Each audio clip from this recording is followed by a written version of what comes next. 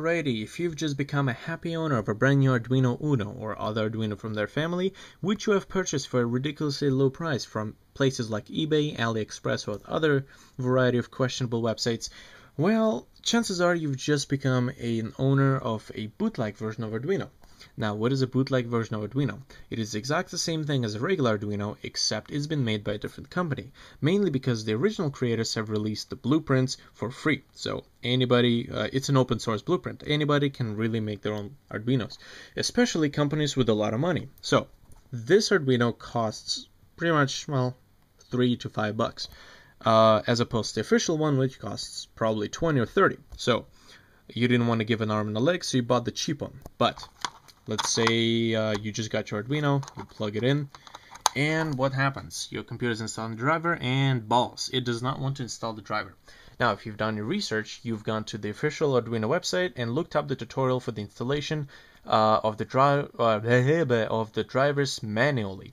Now, what you've done is you just installed the driver for the official version of the Arduino. Now, the difference in price in the bootleg and the official version of Arduino is mainly because the bootleg uses cheaper parts. But sometimes cheaper parts means that parts are different, especially that little fucker right there. This is a USB-to-serial conversion chip, which allows the Arduino, this is the heart of the Arduino, the Atmel microprocessor, which allows it to communicate with the computer via the USB.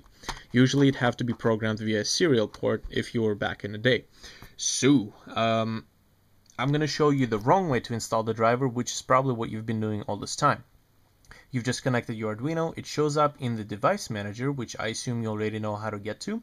It shows up as USB 2.0 CH340. Now, it might be showing up as something different in your computer, depending on what kind of components the company that made your Arduino used. So, as long as your company used the same type of chip as here, then well, that would be your solution. You've just found it.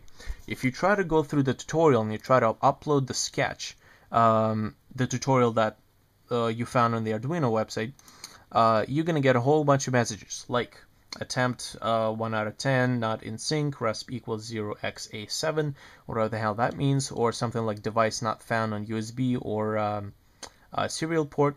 Now, mind you, these messages might be caused by different kinds of problems. So if your problem is a different chip, then, well, you just found the solution. If not, then I'm sorry you just watched this entire video without having anything achieved. So, welcome to the Arduinos, where problems might not be what they seem. Don't know who quoted that. Probably I did. Okay, so you go to your device manager, you look USB 2.0 serial or whatever it's called in your place. I'm going to show you what you did just now before you stumble upon this tutorial. You right-clicked, update driver, just like the Arduino tutorial told you. You went browse my computer for driver software. You pointed it to the driver folder of your Arduino installation, this ID Arduino. It comes with drivers, pretty nice. So, click or declick, you're going to get the same result. Click next. It says Arduino was unable to install the USB 2.0 serial driver. Balls. What happens next? You try the second solution. Update driver software, browse my computer, you go manual, select, and you select have disk. And you point it to the exact file, Arduino.inf, which is the driver file for all your Arduinos. Okay, you pick CC or .org, whichever will give you nowhere, or will get you nowhere. So you pick your Arduino Uno, yay, next, yay, and installing, and balls, something happened. Arduino Uno, it says, Windows encountered a problem installing the driver software for your device, but it also says this device cannot start, code 10. Again, if you close, the name of the Arduino not changed. It's now called Arduino Uno COM, whatever your computer assigned to it. Mine is called COM8 because it's assigned to the first free port. You go to Arduino ID, Tools, Arduino Uno, select your board. If you go to ports, it does not have COM8 in the list. So Arduino ID still does not see it. Now, it does not see it because you don't have the driver for this chip right here, which I will include in the description of this video. Now, I'm also going to include the link of the original guy who posted this solution, which I have spent about a week trying to find. So this guy, Mr. Alexander D. Pelgrin, I believe that would be the gentleman's name, was kind enough to provide the driver for the chip's original manufacturer. I wish that picture was more high res so you could actually see the name. Anyways, this is number of the chip, CH340 USB-to-serial chip. That's what's being used on your Arduino. So you download the link. I will also share my own link from my own Google Drive, so that if this website by any chance goes down, you guys still have a backup link. He's got the link for the original creators of the chip, the developer, and his own Google Drive sharing. Shared folder, so you download it from there, download it from mine, whichever. So what does that look like? Well, that looks like this. Nope. Yes. It's a zip folder or RAR folder that has 3 folders in it. Technically, this folder does not exist if you're in Mac or one of these. Linux, Mac, and Windows. So what you do is you unzip your folder. I will unzip on the website, which is wrong because, well, computer reasons. So what's inside? The chip name and install. Do not go into install because that's just a debugging software for the for the creators, I would assume, because if you click on it, there's a whole bunch of stuff you will, well, never understand because you don't have the language. Alrighty, so you go back, select the name of your chip, and there's your setup. So you click run, and all you have is just one INF installation driver, or one driver file. Click install, and what's gonna show? It's gonna show something just happened. Driver install success. And there you go, driver install success. Okay, you click OK, you click close. If you look in your device manager, you will notice that the USB serial CH340 COM8 has replaced our USB 2.0 serial label. So what happens now? Notice COM8. Go to Arduino IDE, Tools. COM8 is now selectable in your Arduino IDE.